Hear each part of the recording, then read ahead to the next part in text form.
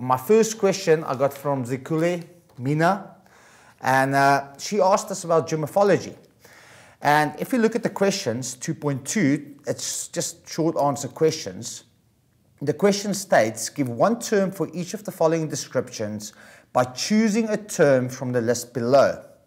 Now, before I even look at the concepts that's been given to us, they've mentioned water table, confluence, river mouth, drainage basins, river source, interfluve, surface runoff, and groundwater. Okay. Mina, what they basically mean over here, what we're discussing over here, we're discussing drainage basins. Okay. So what I'm going to do is, before I'm going to answer these questions by matching the concepts with the description, let me just explain to you, because it's vitally important that you need to know your concepts. Keep this in mind. If you don't know your concepts, you might not know what's being asked in the question. Now, all the concepts have been given to us, but let's quickly have a look at it, and I'm going to explain it to you. So if you look at a drainage basin, I'm going to give you a synoptic view of a drainage basin overview. Okay, a river starts from its source. This is where the river originates, and where it flows into the ocean is known as the mouth. Okay. Other rivers joining the main river is known as tributaries. Okay. Now, first of all, what separates, now a main river, for instance, let's say this source of the river, let's call it the Tugela River. Okay.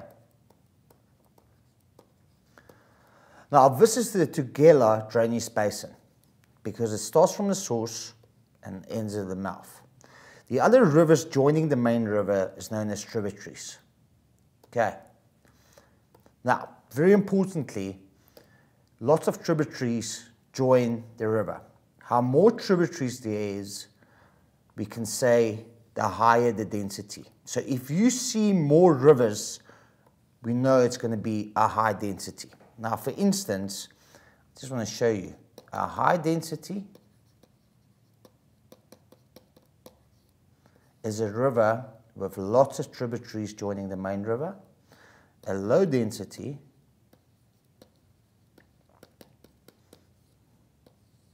is only a few tributaries joining the main river. Now, what separates one drainage basin from another is the high-lying area around this drainage basin. Okay, it's a high-lying area, and this high-lying area is known as a watershed. So in theory, let's say for instance this is drainage basin A and drainage basin B. There's a high-lying area between them, and that's the watershed. Okay. So this is the concepts that you need to understand. Now, there's a high-lying area separating tributaries from one another, and that is known as an interfluve. Now, vitally important, where two rivers join, for instance, that area over there, or that area over there, where two rivers or two tributaries meet is known as confluence.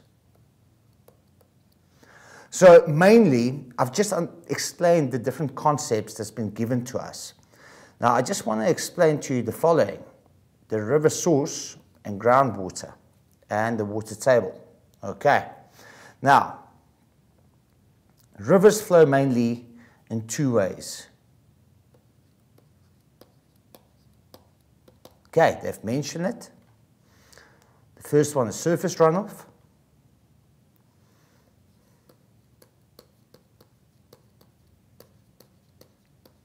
Okay, and we have groundwater. Now, this is quite a popular question in the examination because this is how rivers flow. Okay. Now, as it mentioned, surface runoff. Okay, when it rains, precipitation takes place, the water runs on top of the surface. Okay, you can actually see the water. For instance, it's going to be perennial rivers, okay? It's going to be permanent rivers. We can actually see the water. The water is on top of the surface. Now, groundwater means when the water infiltrates, okay? It rains, but the water infiltrates below the surface. Okay, we all know the hydrological cycle, the water cycle, okay? It's a closed cycle. Eventually, all the water will lead back to the ocean. We got evaporation taking place, condensation takes place, we've got rainfall taking place, and this whole cycle repeats itself. But the water moves to the ocean in two ways. On top of the surface, that's known as surface runoff, and groundwater, when it infiltrates into the soil. But keep in mind, there's quite numerous factors that plays a role that determine if the river is going to be surface runoff or the river is going to be more groundwater runoff. Now, coming back to these two diagrams, the high density and the low density. A river with high density, I'm just going to make a little arrow over there. I'm just going to write it there. The high density river, I'm going to draw this again, and low density. Now, when we look at the high density, what did we say? It's a river with many tributaries. Okay. You can actually see lots of water. So what did we say? There's a lot of surface runoff. Then we have low density, only a few tributaries in this drainage basin. There's a couple of reasons why rivers are high density and some rivers are low density. And these factors is the following. And these factors determine if it's going to be surface runoff or if it's going to be groundwater runoff. Now, first of all, the factors, the first one is the rainfall. Okay. The area that experiences lots of rainfall, right, high precipitation, is going to promote surface runoff. Okay. If there's going to be less rainfall, it's going to be a low density. So rainfall is one of the factors. Very important. Second factor is relief, and that's the gradient. Now, for instance, if it's going to be a steep gradient and it rains, because of the steepness of the gradient, the water is not going to have time to infiltrate. So what's it going to promote? Surface runoff. And when it doesn't have time to infiltrate, is it going to be a high density or low density? It's going to be a high density. I want you to remember the following. When we think of surface runoff, you can actually visibly see the water. Okay? So the water is going to be on top of the surface. So if the gradient is extremely steep, there's going to be no time for the water to infiltrate. It's going to promote surface runoff. Okay? But if we got a gentle gradient, a flat area, I'm going to give you an example. For instance, think of your rugby field at school. If it rains, like a couple of weeks ago in Johannesburg, lots of rain over a short period of time, what happens with the water? We don't see pools of water on the rugby field. Because the gradient is flat in the rugby field, what happens? The water infiltrates. So it promotes groundwater runoff. Okay, very important. Now, another thing is that I can also use a rugby field as an example, is vegetation cover. Okay, and that's my next factor.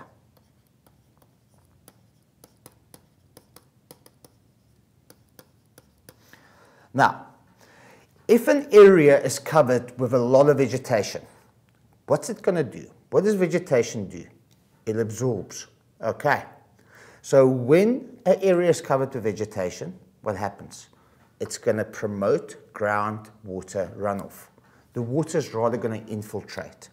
Now, once again, I'm using the rugby field as an example, covered with grass, and think of your assembly quad, covered with cement. Okay, what happens if it rains? If it rains on the assembly quad, it's covered with cement, what's going to happen? The water is going to be on top because it can't infiltrate. It's impermeable to cement. That's my next factor, but I'll get to it now. Okay, so what happens over here? And the assembly quad, because of the cement, right, the water can't infiltrate. But vegetation promotes infiltration. So, what can we say? If an area is sparsely vegetated, it's going to promote surface runoff. Okay.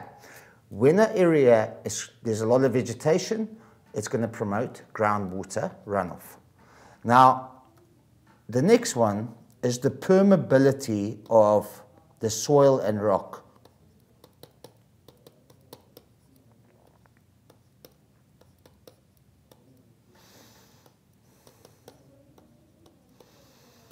Okay, what does permeability mean?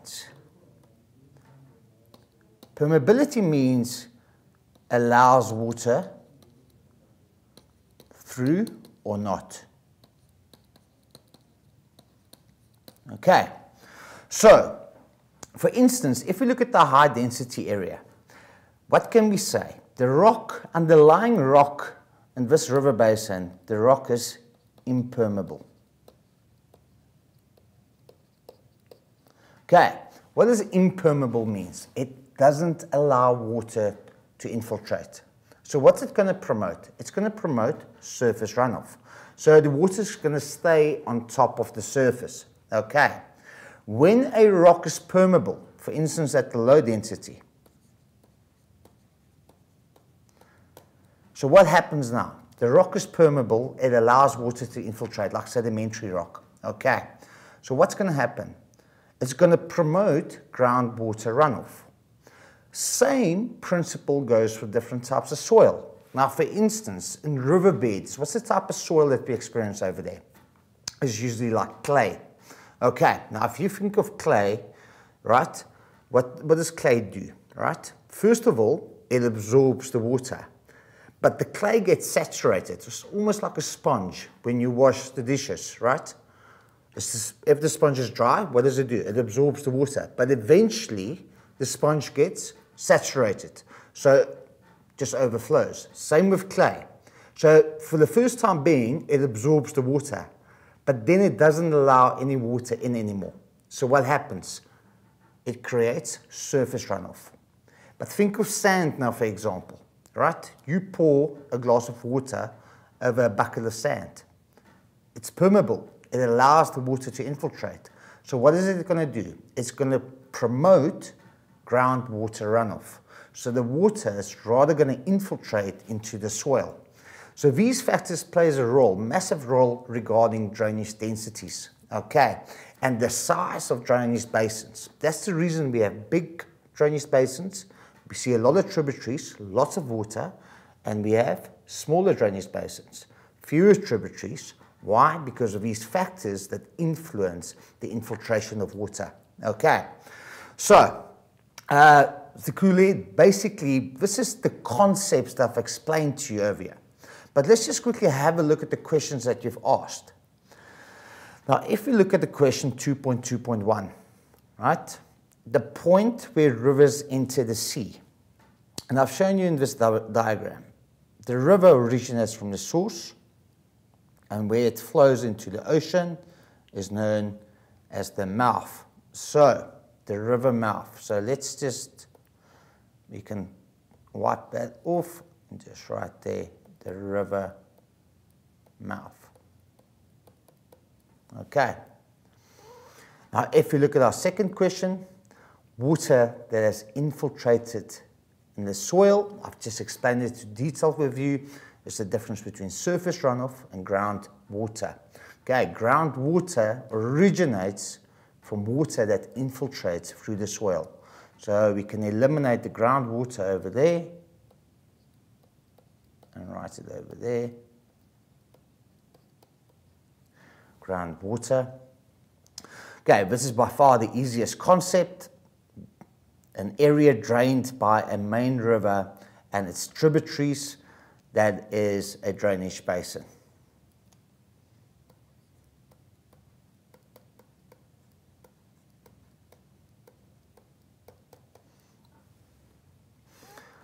If we quickly have a look at question 2.2.4, like I've explained earlier, the point where a river originates. There you go.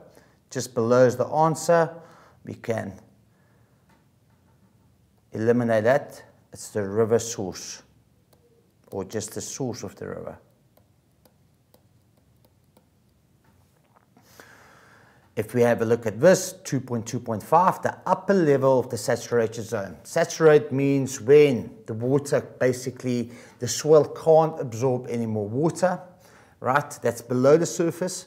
Now, what do? Lots of times we drill for extra water, and where do we drill into? Into the water table. Okay, so we can eliminate the water table over there.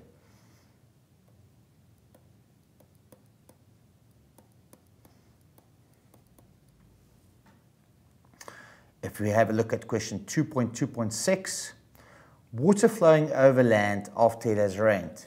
Okay, I've explained that to you, the difference between surface runoff and groundwater runoff.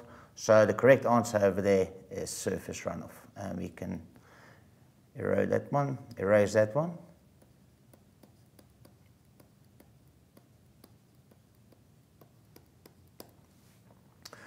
Okay. And then our last question, 2.2.7, the point where a tributary means the main river. I've indicated it here on our diagram, on my sketch, these areas over here, and we know it's known as confluence.